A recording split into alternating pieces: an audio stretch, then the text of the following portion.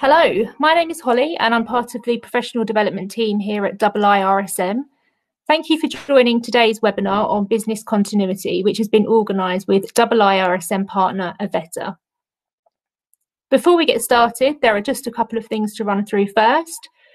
So to begin with, you'll be on mute for the duration of the webinar, but you'll be able to ask any questions you have using the chat function on the bottom right of the screen. Type your questions as they come to mind and we will pick these up at the end. Secondly, the webinar is being recorded and a recording will be available on the IIRSM YouTube channel after the event. It will also be shared with Avetta. So today we're tackling the topic of business continuity, defining the new normal for building resilience into your supply chains. And over the next 45 to 60 minutes, we will cover introductions from the four speakers who are sharing their insights and experiences with you today, a presentation on the foundations of business continuity, and finally case studies and a discussion amongst the speakers on the theme before taking your questions at the end. So to begin with, I'd like to hand over to Mike Ford, who will kick the introductions off. Thanks, Holly. Well, good morning, everyone, and thank you for joining today. I hope all who've taken the time to join the webinar are staying safe and well. So firstly, thanks to IIRSM for assisting us in delivering this session. I've been a member myself for many years, so thank you for helping to support us on this session, Holly. We've got some interesting logistical challenges, as I'm sure many of you will attest to with the current situation. I'm based in the northwest of England. We have a member of the panel based in Australia and others based down in the southeast of England. My name is Mike Ford. I'm the global lead for sustainability and EHS for Avetta. We're a global business. We provide supplier evaluation and also address risk in the supply chain in over 34 sectors in 123 countries. Firstly, I'm going to ask the members of the panel to introduce themselves, and then I'm going to briefly explain what the objectives are for this webinar today. So firstly, I'd like to ask Amel, if you could please introduce yourself, Amel. Good morning, everyone. So I'm Amel Messari, Procurement Director. I work for a business called Bouygues. It is a diversified industrial group listed as one of the top 40 in the French stock market. Our headquarters are in Paris with operations in over 90 countries and a workforce of 118,000 employees. We split into three main sectors of activities: constructions, telecoms, and media. I lead the procurement team for Bouygues Energies and Services business unit in the UK, which covers facilities management, refurbishment projects, energy performance contract, and street lighting business. Thank you.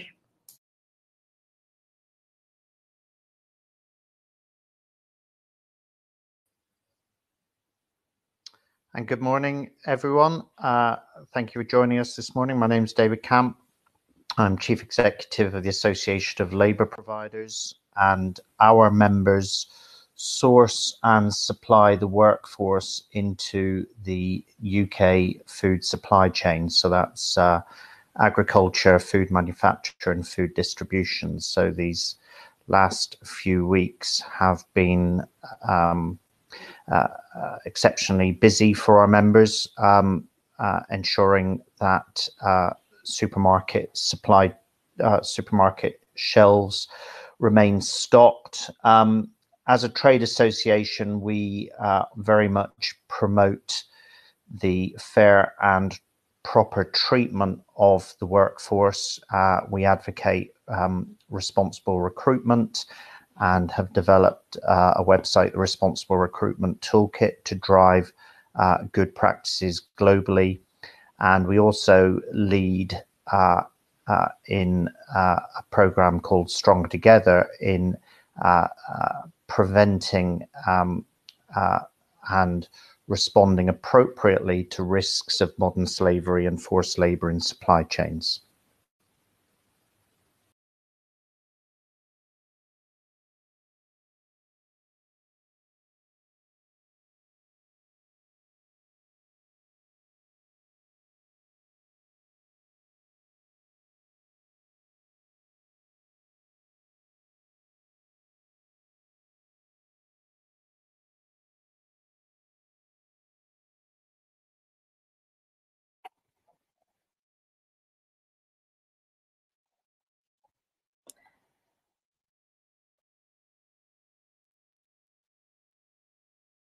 I think we're hearing from Mike next. Sorry, I was talking to mute. It must be if someone had £1 for every time someone said that whilst we're using Zoom all the time, I think we'd all be rich. So COVID-19, it's focused many clients who use suppliers on the discipline of business continuity. So as we've seen with some of the issues in obtaining specific services and goods, business continuity is a far wider topic than simply addressing the issues brought about by COVID. It's a much bigger picture. And so today, we're going to try and explore the wider implications of business continuity. And we're going to use a different approach to the traditional webinar. This is not an exercise in selling. It's someone who attends webinars themselves a lot. It's really important to me that if someone invests the time to attend a webinar, that they hopefully get some value from it. So one of the things that we're hoping to try and achieve today is we've got 3 very different perspectives on how a business can benefit from the introduction of business continuity. So we have a client perspective, we have a perspective of someone who looks after a series of members of smaller businesses who work in what we class as an essential industry. And then we also have an expert who delivers and implements business continuity programs. So 3 very different perspectives on the whole focus. So COVID, it's made us focus on issues very, very specific now to both our domestic and international supply chains, our attitudes to offshoring, and simply being able to deliver our own company's services. Today, we're going to look at how we define business continuity, what steps a business should take when addressing this, and more importantly, maintaining it once this crisis is eventually dealt with. So our focus today is going to be on the smaller supplier, the companies that may not have the necessary resources that the larger peers may have. So Avetta, talking to many clients globally, we believe going forward that business continuity is now going to start becoming a subject that clients are going to use to evaluate their suppliers. Not in isolation, but going to be classed as important as some of the other things currently being looked at. So when you tender for work, you'll be used to being asked to produce evidence of your fiscal integrity, your safety and environmental capabilities, your capacity, and so on. So how should this change be addressed in terms of BCP? And exactly what can the smaller company do? So if a client asks you for information, what are you going to provide them? Do you understand what's being asked of you? So we will have the facility to be able to deliver questions and answers at the end of the session, which Holly will gather those questions, and then we will deliver them at the end. So, Carla, good evening to you in Australia. If you could introduce yourself, and over to you. Thank you so much. I'd be delighted. Hello, everyone. I'm Carla Garn. As Micah said, I'm sitting in Australia, but I have been working in the UK for the last 23 years as a risk and business continuity manager, and I'm very excited that the IIRSM and Avetta have asked me to talk to you tonight, or today, this morning, about business continuity. So we will do a very, very quick canter through what business continuity is, and give you some highlights as to how you might be able to bring some of these concepts into your business. This is what I look like, just in case. So I wasn't ready for the other photos, so just so you have some context about me. I have looked after and been involved in business continuity for the best part of 20 years now, and I have helped organizations deal with, both in-house and as a consultant, things like global terror attacks across Europe.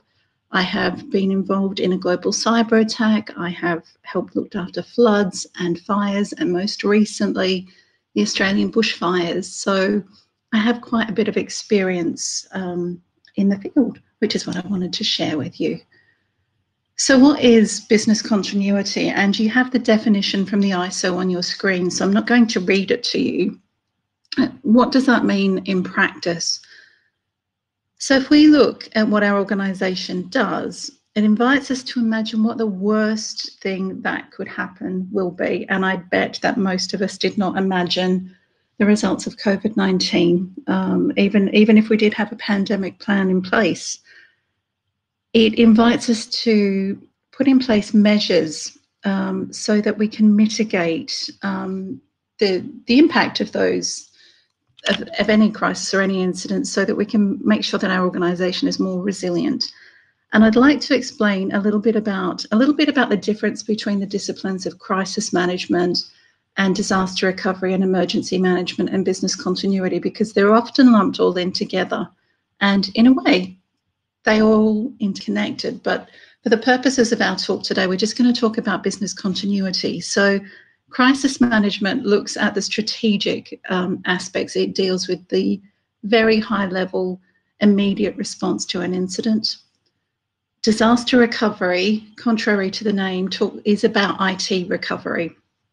And emergency management, as the name implies, is the immediate piece that happens after an incident. And it might well be folded into your business continuity plans as well. But today we're just going to focus on business continuity. So I'm just going to, we are playing with technology today. It's quite interesting. So our business continuity plans are being tested. So today we're going to talk about three things. Now, the Business Continuity Institute Good Practice Guidelines outline 6 areas of business continuity practice. Today we're just going to talk about 3, but you can go onto their website and download some free materials if you're interested. Today we're going to talk about business impact analysis, which is one of the first steps of the process. We're going to look at design, and one of the parts of design is business continuity plans and putting together teams. And we're going to look at testing, which is exercising or running scenario-based tests. So what is a business impact analysis? And in my experience, people don't do this well. It's just one of those things that falls by the wayside when you're putting in place a business continuity management framework. So business impact analysis is the process of analysing activities and the effect that a business disruption might have on them. So what does that mean in practice? So assuming you've got business management buy-in or the appetite to do this, you're going to need to look at what are the key activities or processes or procedures that you would want to preserve if something bad happened. And then you need to look at what you are going to need to do to keep the wheels on the bus, as I like to call it. So you're going to be looking at people. So how many people would you need to carry out that business activity or that service? Bear in mind that the business impact analysis is not a single activity. You might be running it right across your business. It's going to depend on the nature, the size of your organisation, the maturity of your organisation. And the example I like to give is almost every organisation I've ever dealt with always does a business impact analysis around their finance team and how to do payroll, because everybody wants to get paid, especially in a crisis. So you might want to do a specific BI8 for your payroll process. So, you know, how many people would it take to maintain the payroll? Where can they do that from? Can they do it from home? Do they need to be sitting in a particular location? Could you send them to another office or another site? In different industries, so manufacturing or hospitality, could you do this from another place, or maybe not? What kind of equipment do you need? So again, for professional services firms, it would be quite easy. It's a laptop and a printer perhaps, but in other industries that will look very, very different. What equipment might you need to be able to run these processes? What IT hardware, software do you need? Lots of firms utilize bespoke software packages. How confident are you that you could run that from home or from another location? What are the legal and regulatory impacts that you might be facing if you are unable to do your job properly? Seasonality is also an interesting one. So again, going back to that payroll example, is it month end? Is it weekend? Is it twice a month? I've recently been working for a university, and seasonality was very important. Therefore, take admissions and enrollments and offers. So think about, you know, are there any seasonal variations that might impact your processes? time limits. I've deliberately not used jargon for this presentation. There are lots of acronyms used in the business continuity world. I've just called it time limits. How long could you operate under these circumstances without going under? Your supply chains, and I'm sure lots of people will be talking more about supply chains later, but it's really important to think about the criticality of your suppliers. Which suppliers are going to impact on these key or critical processes? And also, what impact will you have on a supply chain if you're unable to deliver your goods and services? And then finally, your risks. Some people keep a separate risk register at this point for their business continuity risks. Others just fold it into their principal risk register or team risk registers. But think about some of the risks that you might be facing, in particular at the moment. So when I was writing this, it hadn't really hit the press yet, but the impact of working from home is going to have a lot of impact on information security. And I don't just mean IT. So, you know, you might have client papers or sensitive data. Are you breaching data protection regulations? Are you breaching client terms? Are you more susceptible to being hacked at the moment? All of those things you need to think about and put in place mitigation measures. So we're going to talk about plans next. So once you've done your business impact analysis, you will then start thinking about what you need to do. And one of those things is create a business continuity plan or plans, and you might have multiple plans. There's no such thing as the right way to do this or the wrong way to do this, but these are some of the things you will need to incorporate in your plans. You might have as we talked about earlier, you might have a crisis response plan that sits separately. You might have the IT disaster recovery plan sitting separately, and you might have emergency management plans sitting separately. But in your business continuity plan, these are the key things that you will be looking at. So who are your key staff? Do you have all of their contact details? How will you invoke the plan? How will you bring the team together? Where are you going to work?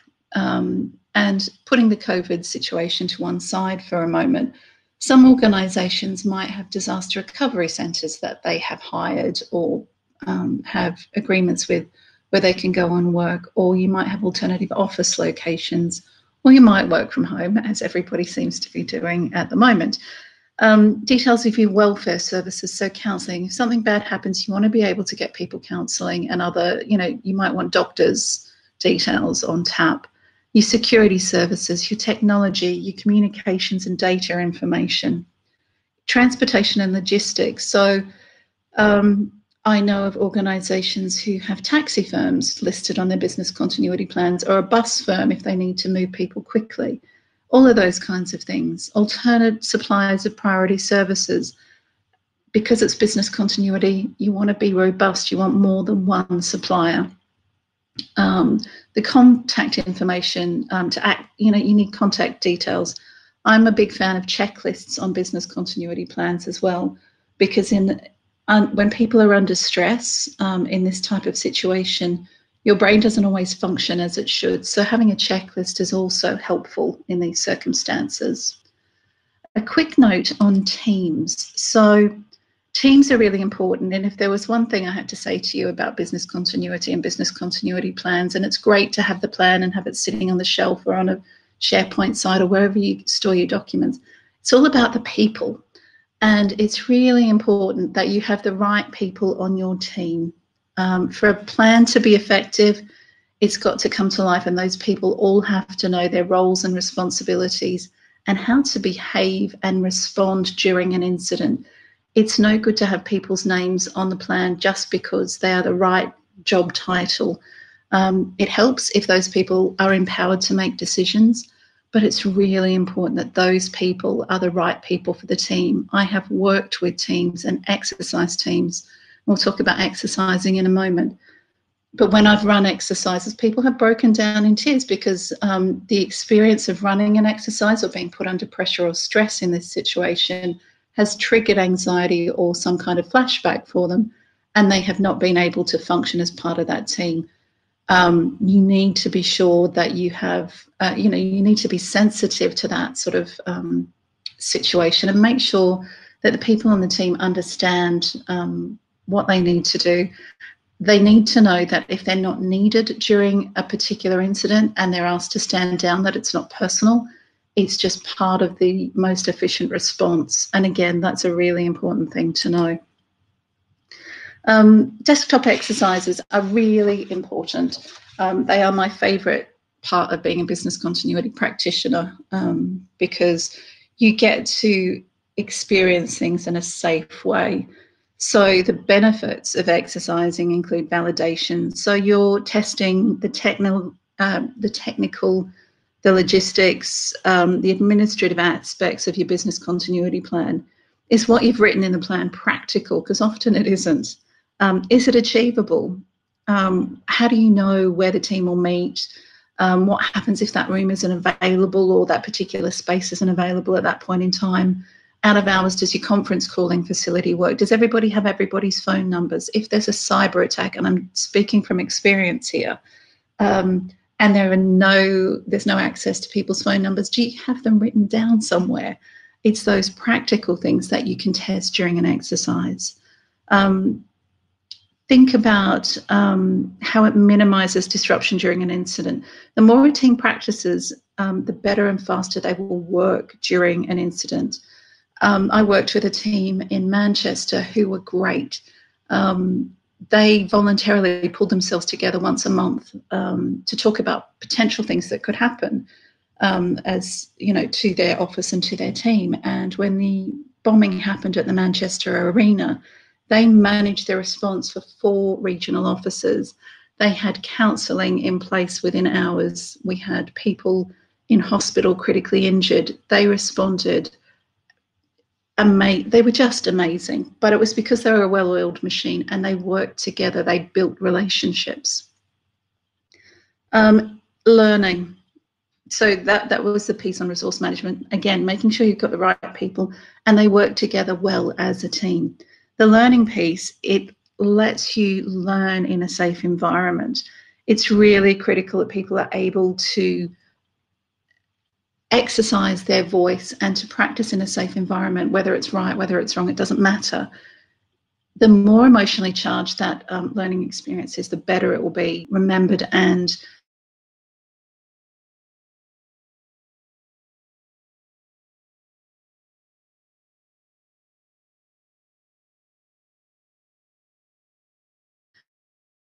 better if you're trying to.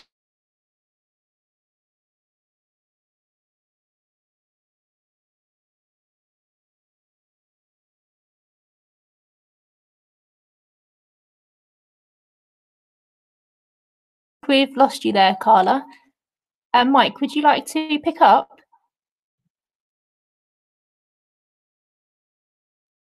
Sorry, I'm not too sure what's happened there. We'll try and reconnect with Carla because that was right in the middle of the actual process. So hopefully Carla can still hear us. It's one of the issues of dealing with things on a live basis. So thank you so much for what we've done at the moment, Carla, and we will be making these slides available as well. But this is not one of those death by PowerPoint. We've got a slightly different approach here, and what we're going to do now is we're going to reach out to the different individuals on the panel and ask them questions in a type of interview format to try and get their perspective, and hopefully we can learn from these different perspectives and apply those in our everyday business. So moving forward, my first question for Amel, who will be giving the client perspective.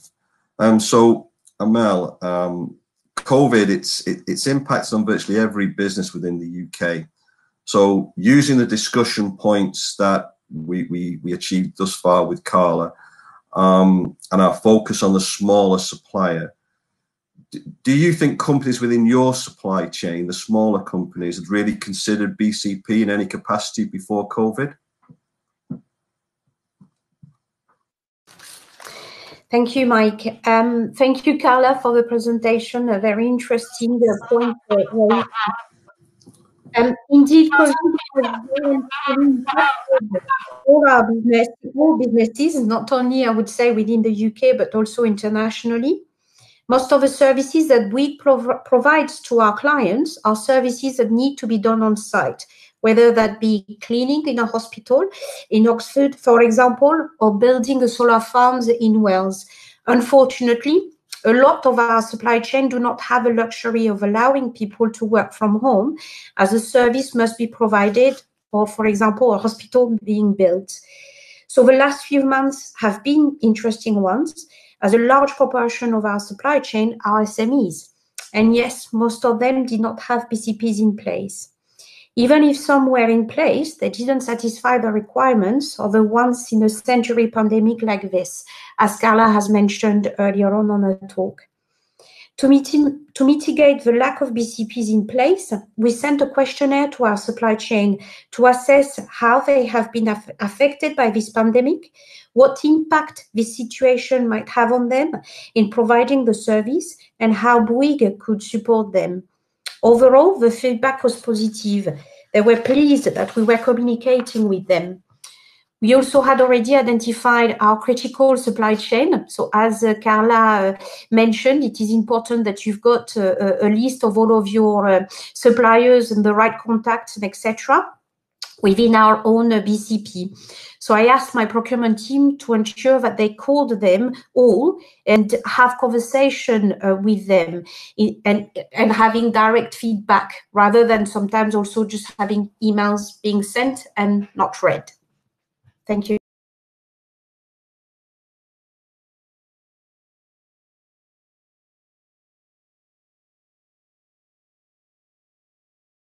Thank you, Amel. So I'd like to address a question to yourself, David. So as the person in charge of a influential trade association, which actually came about through a very tragic occurrence many years ago, you have your members, as you've already alluded to, working in essential industries.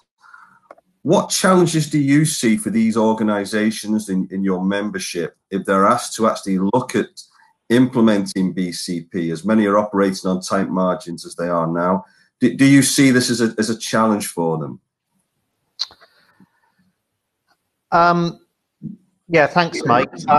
Yeah, smaller businesses have a number of priorities which they focus on, you know, survival being one, how they actually deliver their services, the operations, how they win new business, of course, how they grow the business, and how they make a profit. Those are kind of the things that small businesses tend to focus on, but good companies, the better small businesses, will adopt principles of BCP, and they might not call it that, but they're looking at risks, what could happen, and putting in place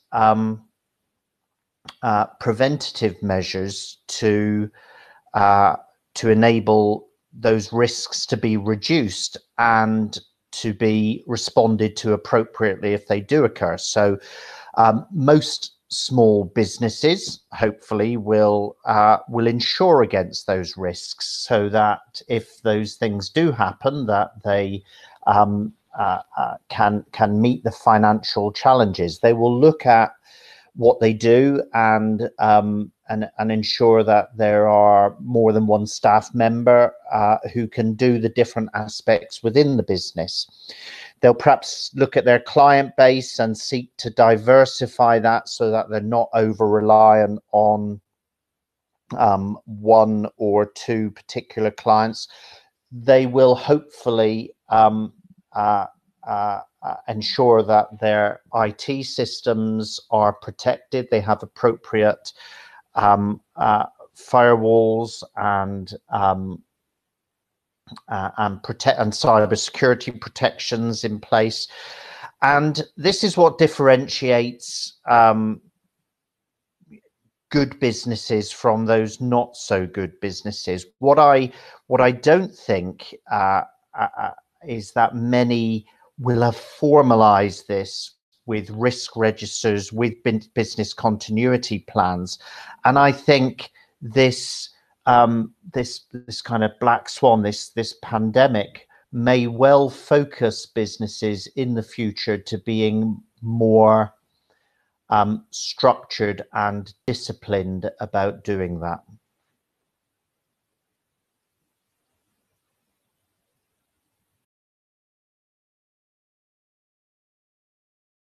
Which I'm firstly going to address to yourself, Amel, and then David. So from the perspective of working with smaller companies going forward, so looking at the principles of BCP, as Carla has demonstrated, there's lots of moving parts with that. And I think for the safety people who have tuned into this webinar, there's lots of synergies there with implementing an SMS or an EMS, etc. So as part of the overall business strategy of using suppliers, what kind of support do you think clients will need to provide to make this move effective?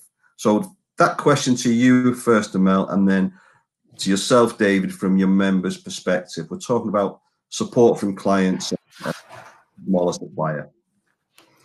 So as discussed earlier on, business continuity's plan should form an essential part of an organization tool for ensuring that they can maintain continuity of critical supply and services. Our SMEs will need more support in developing effective BCPs. So we partner actually with Avetta for our supply chain onboarding and performance reviews. And it was actually great to see that Avetta reacted quickly and developed a section devoted to COVID-19 under the resource page of their website, where they shared templates of business continuity plans, coronavirus checklists, and a guide on how to fill it in. And as Carla mentioned, it is important to have this in place. So I have promoted those details to our supply chain, as it is important to have a template document for this. And as we discussed earlier on, the smaller businesses might not be able to have the possibility of doing that. And as David mentioned it is important that BCPs get formalized. So the other thing that I am in the process of developing is an online workshop like those that we've done in the past, where we've invited a number of our small supply chain and a consultant from Sustainability Supply Chain School who delivers training on different elements of sustainability.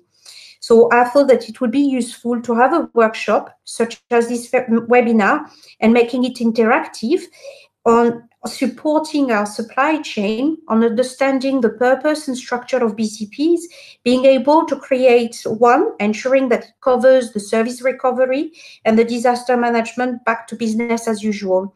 And finally, to ensure that they have identified the critical resources required.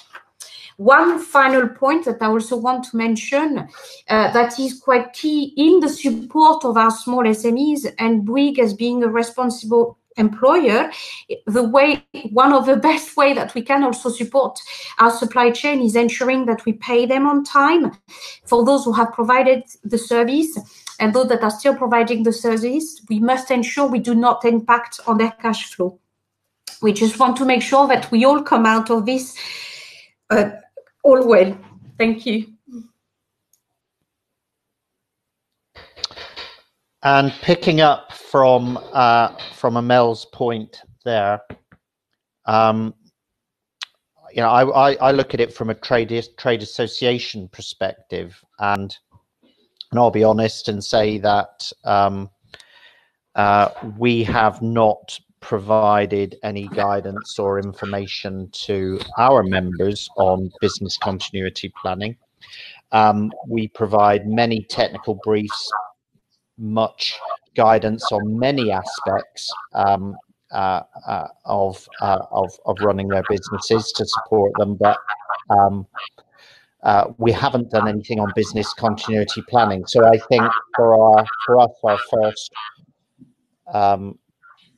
first job to do is to provide a technical brief with checklists that our members can follow, and I'll be in conversation with Avetta about maybe whether we can work together on that.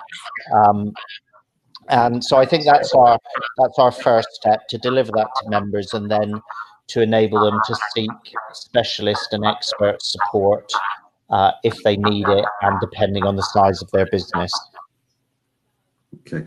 Do you think the clients your members work for, do you think they should be giving or helping these smaller companies, similar to some of the initiatives that Amel referenced?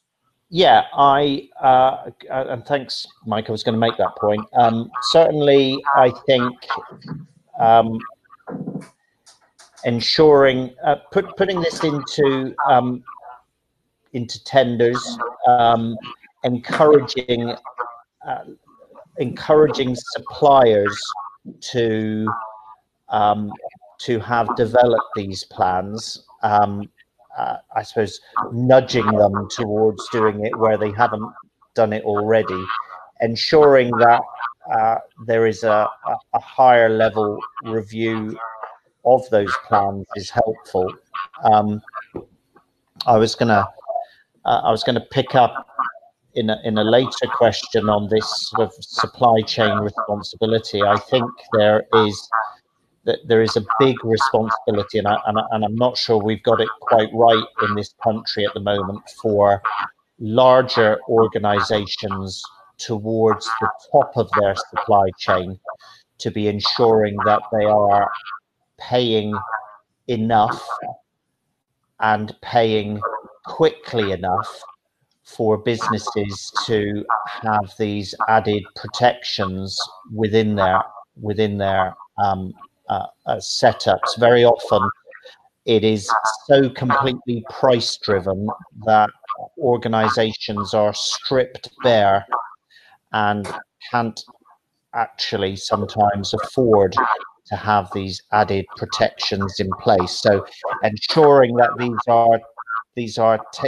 these protections are taken consideration of in approval and appointment processes of suppliers, I think is essential too, and an issue like this pandemic only raises the importance of that. Great, thank you. So I'm hoping we've managed to reconnect to Carla. So if you managed to reconnect, Carla, could you respond, please?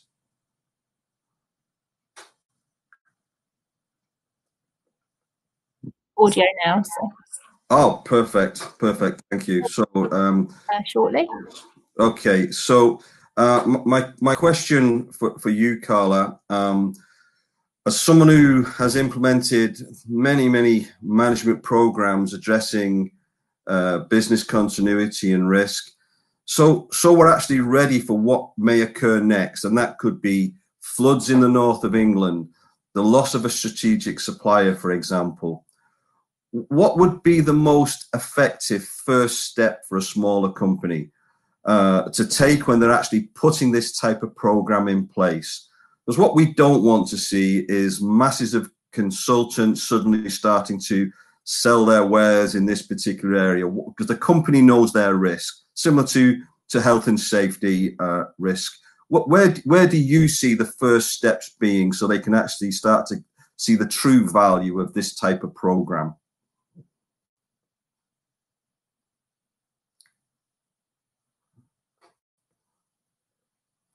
Hello?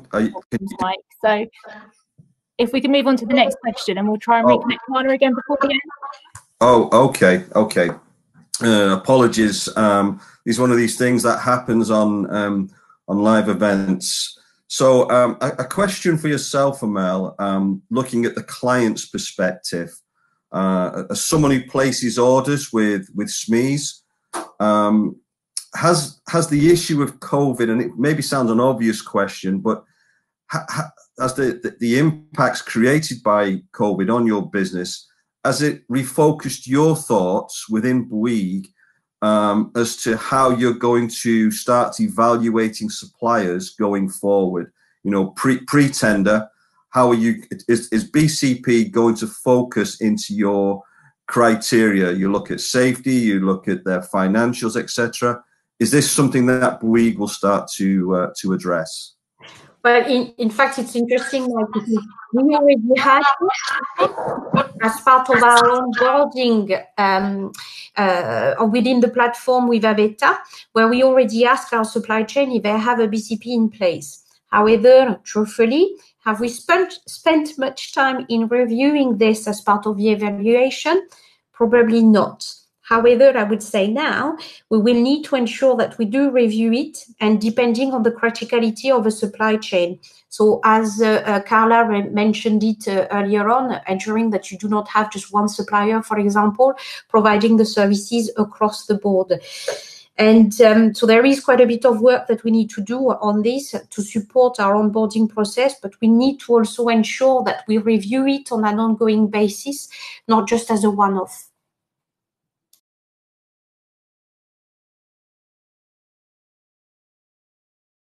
Excellent. Thank you, Amel. A question to yourself, David, and I appreciate this is quite a wide-reaching question, and some of the implications are not so much related to BCP, but could impact on the overall brand of the business going forward. So with some of the changes being brought about by different working practices, we know more and more people are working from home at the moment. Companies are looking at different options to keep themselves trading. Is there a risk post-COVID that this might create poorer labour standards or issues around safety, or even increase the potential for modern slavery right across the board? Absolutely, Mike. And I thought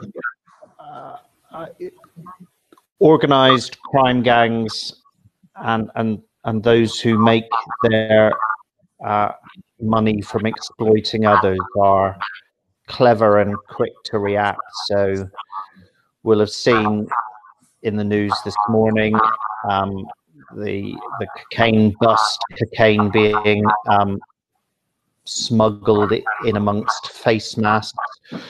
We are already dealing here in website recruitment scams, whereby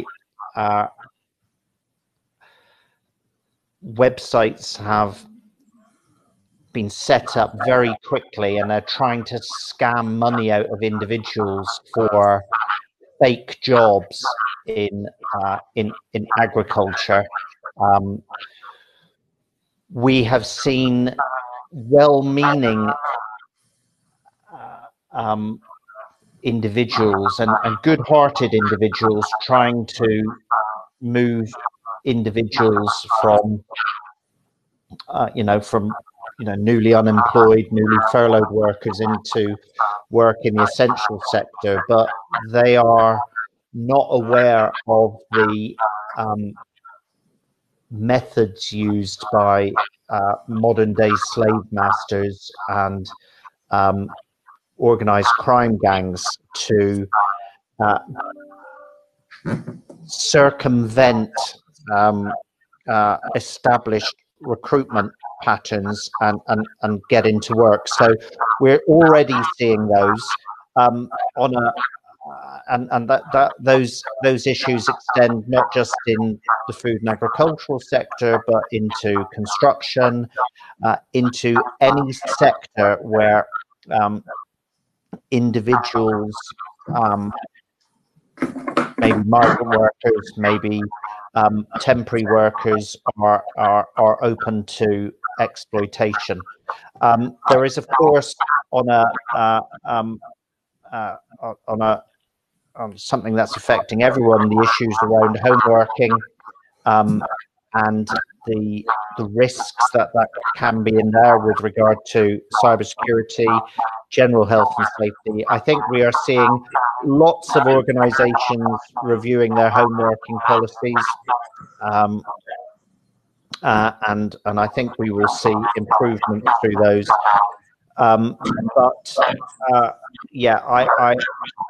I ask all organizations to be alert to the risks and to look at the potential risks that there are in their new businesses around the new practices that they are having to adopt in response to this this crisis. Right, thank you for that, David. I have, I don't know, have you managed to rejoin Carla at all? No, unfortunately not. Okay. Mike, we'll just check Carla's name now. Bear with us for a moment. Okay. Right, Carla, I've just made you a presenter, so you should be able to activate your mic now.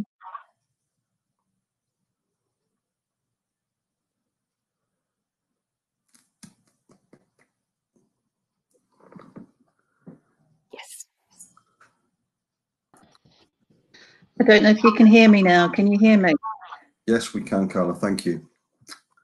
How exciting. I'm so sorry. The joys of technology.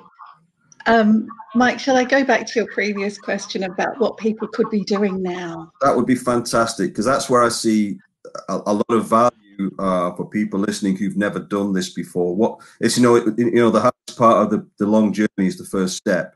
So Absolutely. That's what I'd like you to try and explain, so hopefully people can understand what do they need to look at this. So I'm not sure where the presentation cut out, but some of those points on doing a business impact analysis or doing your plans are great. But what I would recommend doing at the moment, whether you have an established business continuity framework or if you haven't, is bringing a group of people together and thinking about what your organization looks like now and what it might look like in the future, trying to do some horizon scanning. What do you want to do? How do you want to come out of this? And well, David's been talking about risks, and I wholeheartedly agree with everything he's been saying. I also think this is a really exciting opportunity for organisations to innovate as well and to focus on what they're really good at. It might mean that you have to change your business models, but bring a group of people together and find out what you think the new normal is and use some of those principles of the business impact analysis to say, okay, well, what if something else hit us right now? How could we survive? What would we need to do to survive? So, and we've touched on the IT thing at the moment, but sitting here in Australia, I'm also very cognizant of natural disasters. I'd forgotten how many there are here on a regular basis. What would happen if you were hit by flood or fire or, something very common, if you like, the traditional business continuity incident? What would happen if all of your workforce was taken out with the virus at the moment? How would you survive? Run some of those scenarios and think about what you would need to do to keep going. How many people do you need? Who is really important? Who might you need to keep separate from others so that they don't get sick or they don't, as we were talking earlier, I could still hear you all, making sure that more than one person knows how to do a critical role. All of those kinds of things need to be considered, but bring a group of people together so that you're not biased and somebody isn't doing it in isolation. And I know that's really hard to do at the moment and everybody's focus is on just surviving. But I also think this could be a really exciting opportunity for lots of organisations to really pick up and to focus on what they're good at. Is that helpful?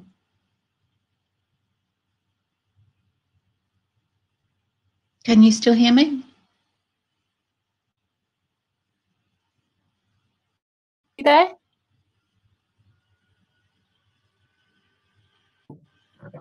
I'm just very conscious of the time, and I know I appreciate. I'm not sure if you can still hear me, so I'll keep talking just in case. One of the things I am seeing at the moment is lots of work around supply chain questionnaires and people asking about the viability of organisations in a supply chain. So I'm expecting there will be lots of questionnaires and lots of responses required. So thinking about how you can provide assurances up and down your supply chain is going to be really critical as well. Okay, that's great, Carla. Can you hear me okay, Carla? I can. Yeah, perfect. So I'm just very conscious of the time, and obviously we've been fraught with a few technical difficulties, as they say, and we do have some questions from the audience. So if I could hand back to Holly, who is the custodian of questions. Could you please run through those, please, Holly? Yeah, so just a reminder to everyone, if you do have any questions, please just pop those in the chat function that's on the bottom right corner of your screen, and we'll take 5 or 10 minutes now to answer those for you. So we've got one question at the moment, and that is, are there any examples of companies which have responded to COVID-19 effectively?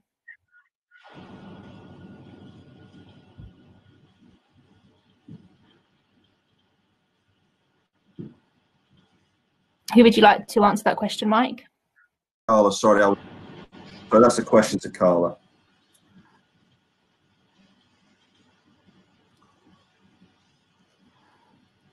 Can we pass that question to, well, we've already, I think, with Amel's response before. Can you hear the questions, Carla? I can. I'm still on. I am in a different country, so my experience might be very different to yours. I think the Australian experience of COVID-19 has been very different to the UK experience from my conversations with people, and again, also very different with companies and organisations in the US and in Europe. So from an Australian perspective, I think everybody is just battling and struggling to survive. I think those with strong leadership have done well, but Australia has many, many small businesses and they are struggling to survive at the moment. So I can't think of a specific example to give you, but I will keep my thinking cap on.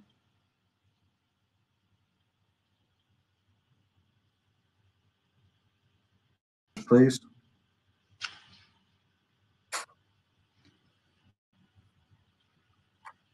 Well, Holly, another question, Holly? Hi, Mike. Yes, so the next question is, how can the supply chain be continuously managed during this lockdown effectively? Say that question again, please. How can the supply chain be continuously managed during this lockdown effectively? That's really, I'd like to see that from a client's perspective. Is that something you could answer, Amel? I'm just going to hand over to Amel now. Yeah, it's quite a broad question.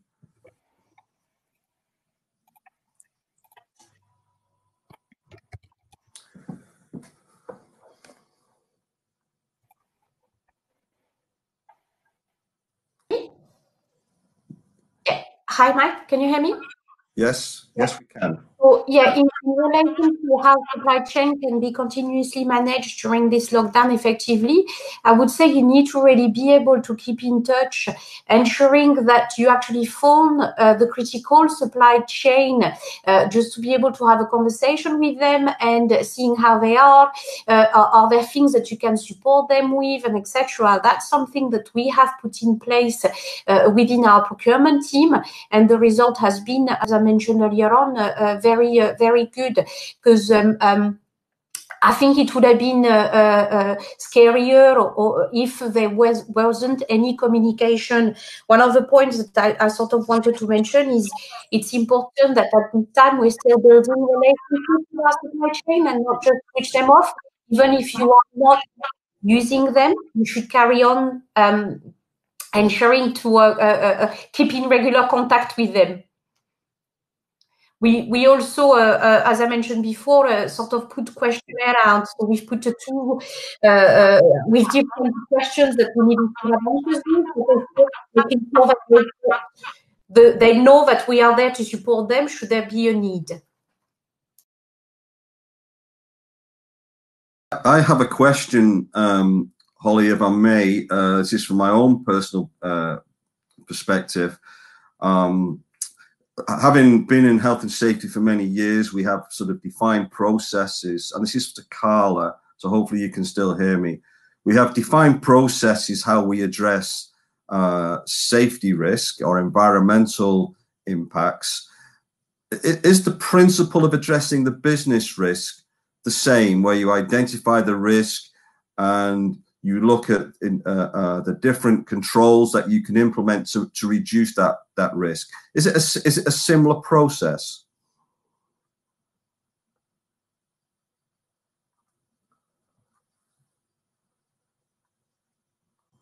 Carla, a presenter, so hopefully she'll be able to activate her sound now. Did you manage to hear the question, Carla?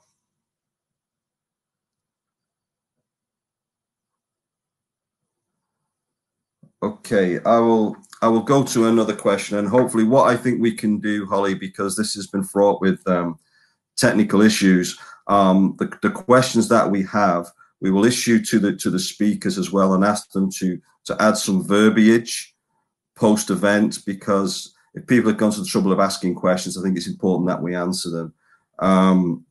So I have one more question before we close, and this is a question to Mel.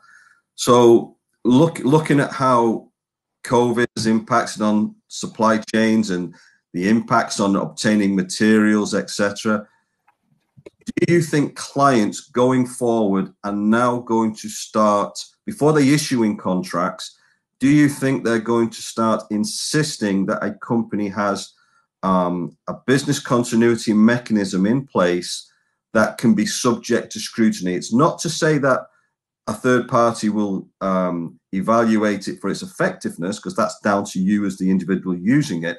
But do you think a client will start saying, we want to see evidence that you have things like this in place before we give you a contract? And that's a question to Mel before we close. I guess that type of question gets asked very often by our own clients, where they do ask us to actually demonstrate to them that we have a business continuity plan in place. And I think, if I think of myself and my supply chain, I think that certain critical supply chain, we will be, yes, definitely ensuring that we review properly any business continuity plan that they might have put in place to ensure that it can protect us or support us in moments of crisis such as this.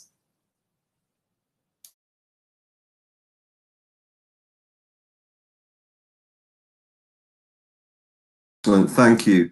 So I'm just conscious of the time. I want to, before I just pass back to Holly, I want to thank all the presenters, and I do apologise for some of these technical issues we've had. I can promise you they weren't planned, and it's been a little bit testing. So we tried to make the best of this, and hopefully you've appreciated the different approach to this webinar that we've tried to take. And hopefully giving you some additional insight and value, because for me it's really important as someone who attends these themselves, as whether it's to gather CPD or just to gain knowledge or whatever it might be. So thank you for bearing with us. It is greatly appreciated. And one thing that I will finish with, Amel advised that Avetta has produced free business templates to help the smaller company in getting started on their business continuity journey. These are freely available on the Avetta site, avetta.com. If someone wishes to obtain those, there's no obligation. They're there to help you. We're trying to do something positive and give something back. So if somebody wishes to use those, again, I emphasize these are to get you on the journey. They are not something that will be designed for a very sophisticated business. These are for the smaller company, to get you moving and get you thinking about the different types of risks that could impact on your business going forward.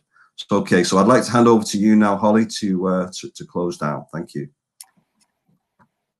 Thanks, Mike. And yes, just in summary, I'll be following up later on today or tomorrow with a recording to the webinar. So if you'd like to recap in your own time or share with any of your colleagues, then please feel free to do so. On the screen at the moment as well, you can also see the link to the Avetta website where the business continuity plan templates are available to download. And again, I'll be sharing that in the email, the follow-up email I sent. So yeah, I do apologise again for some of the sound issues that we've had, but I hope you've still managed to get what you wanted out of the webinar. And finally, just thank you to our speakers for sharing their insights and experiences, and also to Avetta for organising this. Thank you. Goodbye.